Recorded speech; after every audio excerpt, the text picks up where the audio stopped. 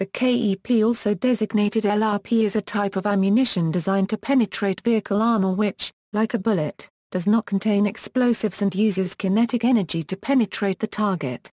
Modern KEP munitions are typically of the armor-piercing fin-stabilized discarding-sabot type. History. Early cannons fired kinetic energy ammunition, initially consisting of round balls of worked stone and later of round balls of metal. From the beginning, combining high muzzle energy with projectile density and hardness have been the foremost factors in the design of such weapons. Similarly, the foremost purpose of such weapons has generally been to defeat armor or other defensive structures, whether stone castle walls, ship timbers, or modern tank armor. Kinetic energy ammunition, in its various forms, has consistently been the choice for those weapons due to the need for high muzzle energy. The development of the modern KE Penetrator combines two aspects of artillery design: high muzzle velocity and concentrated force. High muzzle velocity is achieved by using a projectile with a low mass and large base area in the gun barrel. Firing a small-size projectile wrapped in a lightweight outer shell, called a sabot, raises the muzzle velocity. Once the shell clears the barrel, the sabot is no longer needed and falls off in pieces. This leaves the projectile traveling at high velocity with a smaller cross-sectional area and reduced aerodynamic drag during the flight to the target. Germany developed modern sabots under the name Triebspiegel to give extra altitude to its anti-aircraft guns during the Second World War. Before this, primitive wooden sabots had been used for centuries in the form of a wooden plug attached to a breech loaded before cannonballs in the barrel, placed between the propellant charge and the projectile. The name sabot is the French word for clog.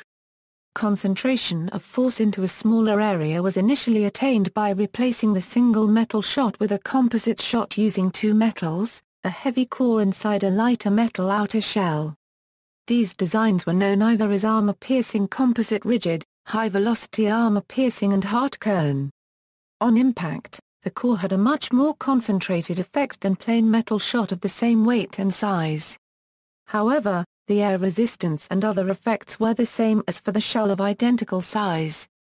Between 1941 and 1943, the British combined the two techniques in the armor-piercing discarding-sabot round. The sabot replaced the outer metal shell of the APCR. While in the gun, the shot had a large base area to get maximum acceleration from the propelling charge, but once outside, the sabot fell away to reveal a heavy shot with a small cross-sectional area. High-velocity armor-piercing rounds were also introduced by the United States Army, and were primarily used by tank destroyers. Design. The principle of the kinetic energy penetrator is that it uses its kinetic energy, which is a function of its mass and velocity, to force its way through armor. If the armor is defeated, the heat and spalling generated by the penetrator going through the armor, and the pressure wave that would develop, ideally destroys the target. The modern kinetic energy weapon maximizes the stress delivered to the target by maximizing the mass, that is, using the densest metals practical, which is one of the reasons depleted uranium or tungsten carbide is often used, and muzzle velocity of the projectile, as kinetic energy scales with the mass m and the square of the velocity v of the projectile, minimizing the width, since if the projectile does not tumble, it will hit the target face first. As most modern projectiles have circular cross-sectional areas, their impact area will scale with the square of the radius r. This has led to the current designs which resemble a long metal arrow.